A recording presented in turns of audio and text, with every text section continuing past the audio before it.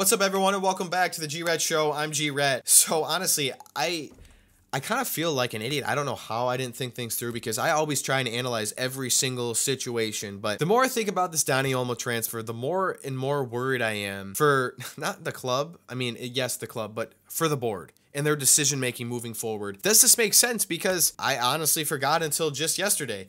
Fermin López.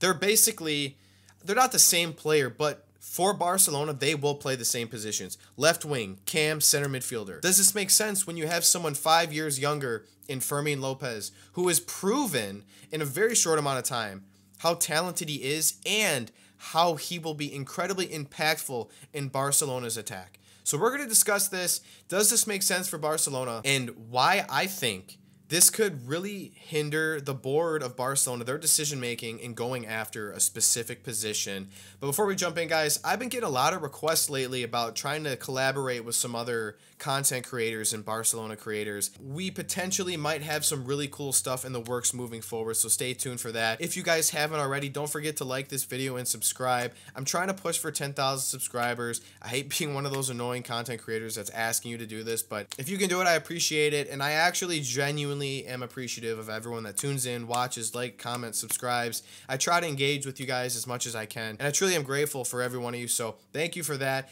Now, without further ado, let's discuss this whole situation regarding Barcelona.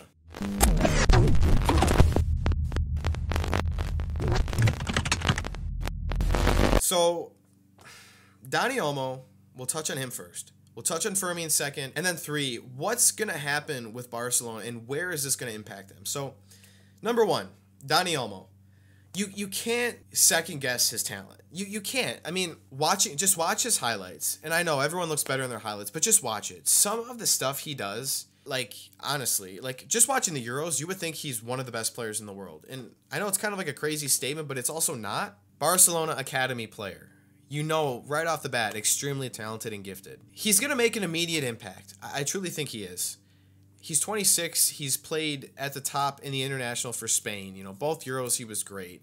I don't really remember him in the last World Cup, weirdly. He's good at Leipzig, don't get me wrong. I mean, it's not a world-class team, so obviously he's not going to be competing for, like, making a deep run in the Champions League consistently or winning the Bundesliga, but the talent's there, and he's going to provide a ton of attacking support, which is great. The fear I have is, it's not even the money, but he's 26, which that's not even the reason either. It's signing him until 2030. And due to the nature of the business Barcelona does, and I feel like how the board thinks, this could limit their abilities for looking for other players because they obviously see him in their long-term plans. For 6 years, he's going to come in. If you're spending that money and lock him into a long-term contract, at 26, he's going to be a starter. I feel like he's for sure going to be a starter.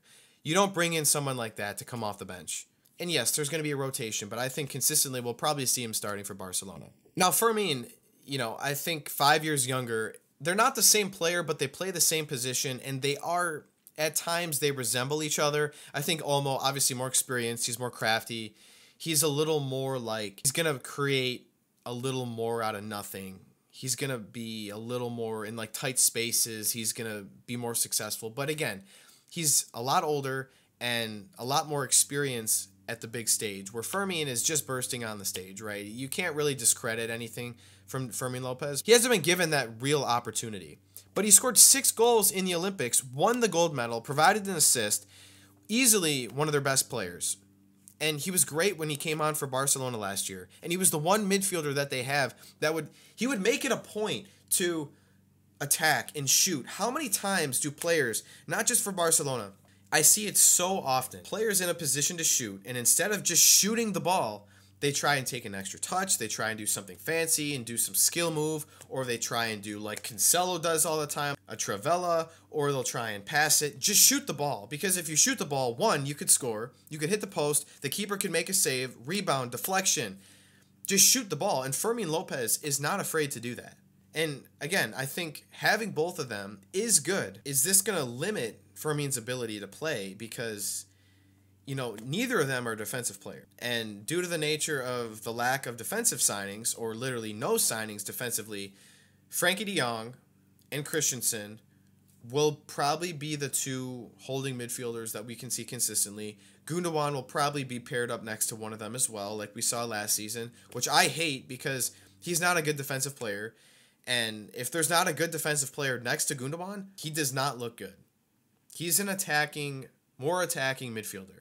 But I do think Marc Casado and Marc Bernal will be rotated into the squad very, very quickly, which could be good. Oh, to be honest, the main problem I see with the Dani Olmo signing is the way that I think Barcelona, their board operates and how they think, right? They're going to see Dani Olmo and Fermin López and think, we have two midfielders or, attacking type of players that can play as a center midfielder, as a cam, and a left winger. But we also have Rafinha and Ferran Torres, and even Vitor Roque and Pau Victor can play on the wings too. Wow, we have so much depth for this left wing position.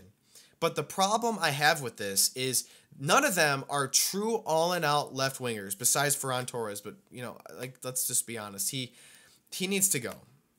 And I don't want to even talk about this because this has nothing to do with the video. But I fear that they're going to see this, and especially with Dani Olmo, who I guarantee you plays a ton at that left wing spot this season, and be like, we don't need to find a left winger. We're fine with where we're at. And no, you need a true left winger. Who is the long-term successor to Neymar? I get it. You're never going to find the next Neymar. It's impossible. Who is that next left winger who is young, quick, skilled, fast? Because you blew it right now with Nico, and it's not happening. So is it Nico next season?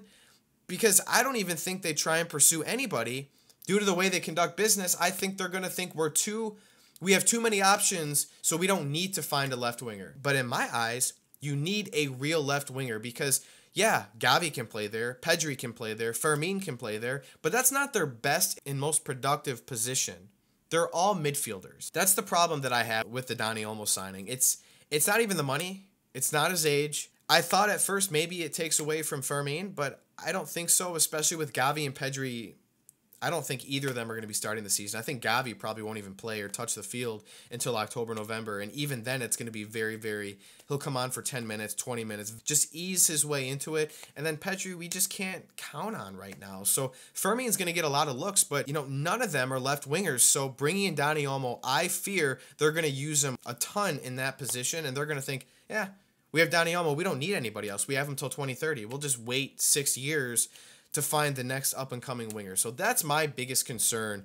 And I hope I'm wrong. I hope they still can go out and find a winger, whether that's Nico Williams or the next big thing, because Jeremy Doku is at Man City. Vinicius, Rodrigo, Mbappe, they're all at Real Madrid. Phil Foden is at Man City. I mean, all these very, very good young wingers are already at these other clubs. So that's Barcelona's main priority because I think Casado and Bernal are going to be the successors to Busquets, and Barcelona in 2 years will be fine in that holding midfielding role. It's the left winger and who is the Lewandowski long-term replacement. Those are my biggest concerns, to be completely honest. So let me know what you guys think about this. Do you have the same concerns as me? Do you think that Barcelona might just think, we don't need to find a left winger because we have Dani Olmo and a ton of other versatile players that can play there? Do you think this could hurt Barcelona in that aspect? And then what are your expectations of Fermin López and Dani Olmo this season?